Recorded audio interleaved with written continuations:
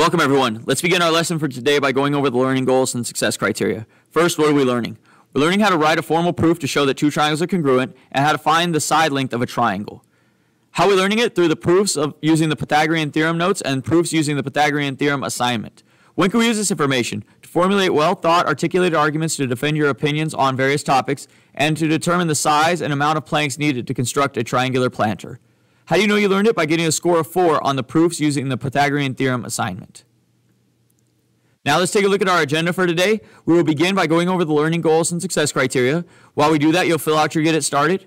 Once you've completed your Get It Started, we'll go over together and answer any questions that you may have. After that, we'll go over the proofs using the Pythagorean Theorem notes, and then I'll give you time to complete the proofs using the Pythagorean Theorem assignment. Once you've completed the assignment, we'll go over together and answer any questions that you may have.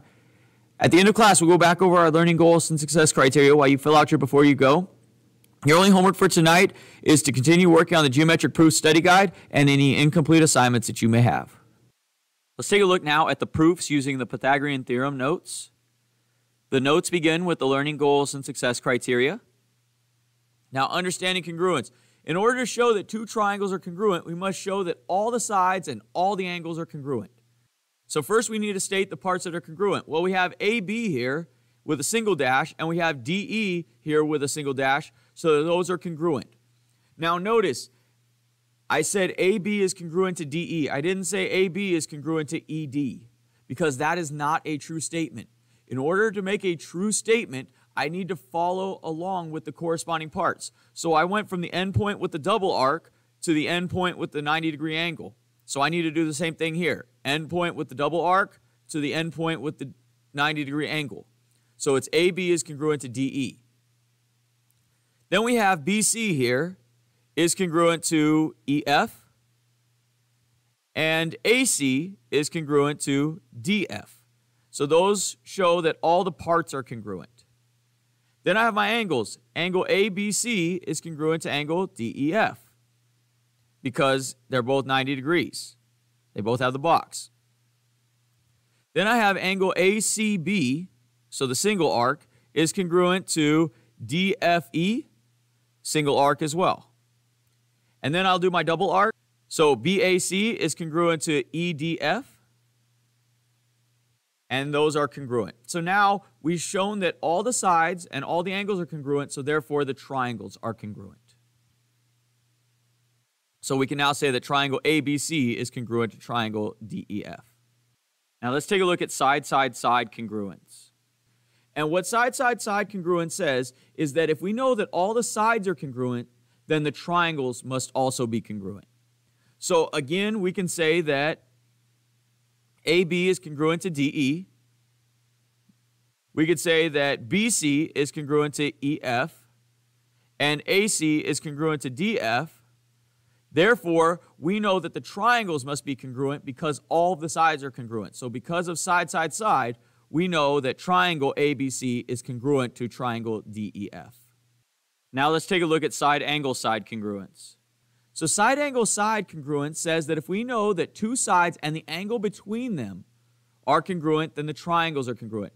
Now notice here, I have a side, an angle, and a side. The order matters. If I had a side, and I knew this angle, then this theorem would not work. The only way it works is if we have the two sides and the angle that goes between them. So here we know that AB is congruent to DE, and between them we know that there's an angle here, angle ABC, that's congruent to angle DEF, and then we know that side BC is congruent to side EF. Therefore, we have two sides and an angle between them that are congruent, so therefore we can say that triangle ABC is congruent to triangle DEF. Now let's take a look at angle-side-angle congruence.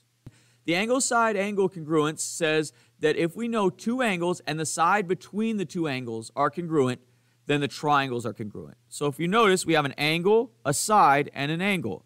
Again, order matters. So we have the side that we know comes between the two angles that we know. So then let's restate what we know. Well, we know side AB is congruent to side DE. We know angle ABC is congruent to angle DEF. And we know angle BAC is congruent to angle EDF. So therefore, we have two angles and a side between them that are congruent, so we can use the ASA theorem to state that the triangles are congruent. So we can say triangle ABC is congruent to triangle DEF. Now let's take a look at angle-angle-side congruence. So this says that if we know two angles and then the side after those two angles, then we know that the triangles are congruent. So here we have angle ABC is congruent to angle DEF. We have angle BAC is congruent to angle EDF. And we have side AC is congruent to side DF. So we have two angles and the side that comes after them are all congruent. So therefore, we would say the triangles are congruent. Triangle ABC is congruent to triangle DEF using angle-angle-side. Now, what is a geometric proof? A geometric proof is a step-by-step explanation that uses definitions, properties, postulates, and previously learned theorems to draw a conclusion about a geometric statement. A geometric proof is typically done in a two-column proof with one column being the statements and the other being the reasons. So what do geometric proofs look like? They look like this. So we have a column here that represents our statements. This is what do we know? So these are the statements of we know this, we know that, and so on. Now, the right side is the reasons, and that is the arguments for how we know that to be true. This is an example of a geometric proof. So it says AB is congruent to DE, and we have our reason as given. Given information is the information that they told us. So whether it's a marking or they state it in words, whatever it is, the given information is stuff that we didn't have to figure out on our own. It was told to us. Then we have AC is congruent to DE, given. Angle BAC is congruent to angle EDF, given. And then the triangles are congruent. Notice all of this was given information, but this part we had to come up with on our own, the SAS theorem, to prove that those triangles are congruent. So we use the theorems and postulates to fill in the rest of it. Other types of triangles, we have right triangles, where one of the angles is a right angle or a 90-degree angle. Acute triangles have all angles smaller than 90 degrees. And an obtuse triangle has one of the angles bigger than 90. So what does this look like? Right triangle has a 90-degree angle right here. Acute triangle, all the angles are smaller than 90. So in this case, they're all 60, but they don't have to all be the same. They just need to all be smaller than 90. And then obtuse has this big angle here that's bigger than 90, right? Because if I were to draw a right angle, it would go up like this. And it's definitely bigger than that. So that's an obtuse triangle. Now, what is a right triangle? A right triangle has a 90-degree angle, so it forms this perfect L shape here. And the sides are labeled A, B, and C. A and B are the two smaller sides. It doesn't matter which one's which. And the longest side is C, and that is the hypotenuse. So A, B, and C. This could be A, this could be B as well, but this one is always C. So what is the Pythagorean theorem? The Pythagorean theorem states that A squared plus B squared is equal to C squared. So the square of this side length and the square of this side length is equal to the square of this one. If we simplify it and just try to find C, that means C is equal to the square root of A squared plus B squared. So how do we find a side length? So let's say that this is 3 and this is 4, and we want to know what C is. So we're going to find the missing side length. So we have A squared plus B squared is equal to C squared. And so we plug in A is 3, B is 4, so we have 3 squared plus 4 squared is equal to C squared. So 3 squared is 9, 4 squared is 16. When we add those together, we get 25. So 25 is equal to C squared. Now, what is the square root of 25? Well, the square root of 25 is 5. So C is equal to 5. Let's look at another example. We have 4 and 5, and we need to find the hypotenuse. So we have A squared plus B squared is equal to C squared. We plug in 4 for A and 5 for B. So we get 4 squared plus 5 squared is equal to C squared. Well, 4 squared is 16, and 5 squared is 25. Then we add these together. So 16 plus 25 is 41. So we take the square root of that. And notice now there is no perfect square root of 41, so we'll just leave it like that. So C is the square root of 41. Or we can simplify it and say that C is equal to 6.40 by rounding. Let's look at another example. This time we know the hypotenuse, but we don't know one of the legs. We call these the legs. So again, we're going to say a squared plus b squared is equal to c squared. And we'll make a 2. And we don't know b, but we do know that 5 is c. So this is a squared plus 2 squared is equal to 5 squared. Well, 2 squared is 4. And 5 squared is 25. So we go ahead and subtract 4 from both sides, and we get a squared is equal to 21. We take the square root of 21, which doesn't go in evenly, so we'll go ahead and round it, so it becomes 4.58. Now there's a video here that shows you how you can check the Pythagorean theorem using Symbolab. So go ahead and watch that video now. Let's take a look now at how we can use Symbolab to check our work when dealing with the Pythagorean theorem. So we go to Symbolab, and we're going to go to where it says right-angled triangle, sides and angles calculator. So the first thing we need to figure out is which side are we trying to find? Are we trying to find A or B, or are we trying to find the length of C? So let's say we're trying to find the length of A. So we go here, and all it does is it asks you to put in B and C. So let's say B is 4 and C is 5. We go ahead and click Go. It shows us step by step how to do this. And it tells us that at the end, our A should be 3. So that other side length should be 3. Now let's say that we needed to find C. So we click there. Now it asks us to type in A and B. So let's say A is 3, B is 4. We go ahead and type that in and click Go. It shows us step by step how to do this and tells us that C is 5. So this is how you can use Symbolab to check your work when dealing with the Pythagorean theorem. Now let's take a look at how we can use the Pythagorean theorem to prove two triangles congruent.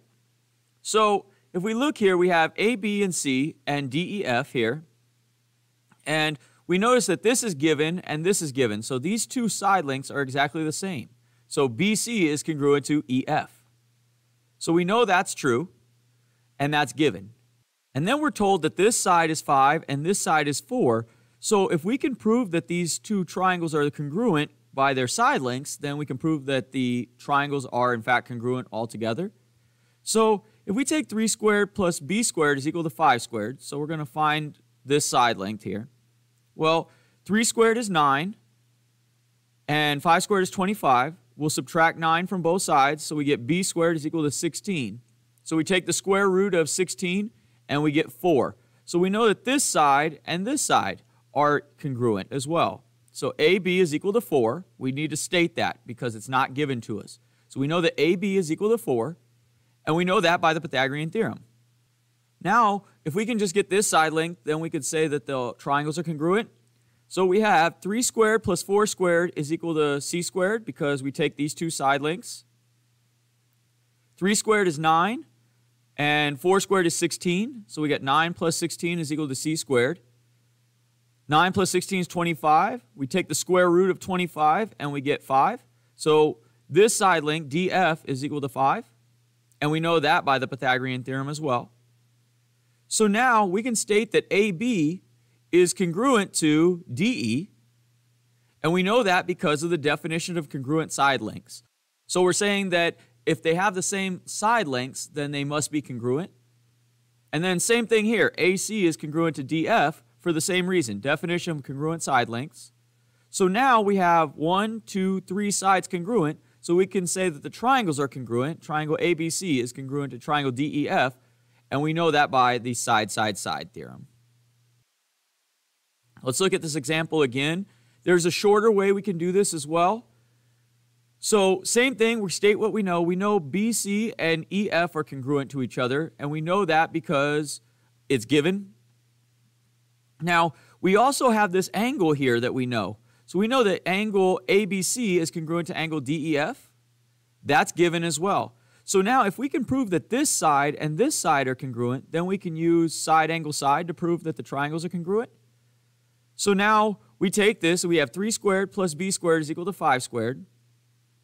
Well, 3 squared is 9, and 5 squared is 25. Then we subtract 9 from both sides to get b squared by itself. And we get 25 minus 9 is 16. Take the square root of that, and we get b is equal to 4. So we're going to say that ab is equal to 4. Well, if this is 4 and this is 4, then they're congruent. So we can say that AB is congruent to DE, and that's by the definition of congruent side lengths. Now we can say that the triangles are congruent. Triangle ABC is congruent to triangle DEF by side angle side theorem. Let's take a look now at the proofs using the Pythagorean Theorem assignment. The assignment begins with the learning goals and success criteria. If we scroll down, we can see the questions. The first one says, use the Pythagorean Theorem to find the missing side length. Well, notice this is C. This is the longest side. So we have 3 squared and 4 squared, and then this one should be the square of the sum of these two. So 3 squared is 9, 4 squared is 16, so 9 plus 16 is 25. So the square root of 25 is 5, so C is 5. Now let's take a look at another one. So let's look at one of the proofs. So it says, given the triangles in the proof below, which of the following statements or reasons would best fill in the blank for the proof? So here, where the 3 question marks are, that's what we're going to fill in. So it says AB is equal to 4. Well, we don't know that. It's not given. So how do we figure that out? Well, we use the Pythagorean theorem and say 3 squared is 9, 5 squared is 25. So 25 minus 9 is 16. The square root of 16 is 4, so that means that has to be this side length. So our reason then would be the Pythagorean theorem. And then you're going to continue to answer all of these questions until you get to the end of the activity. Once you get to the end of the activity, we'll go ahead and click Next. This will take you to your Before You Go. Go ahead and fill out your Before You Go and then submit your work on Google Classroom.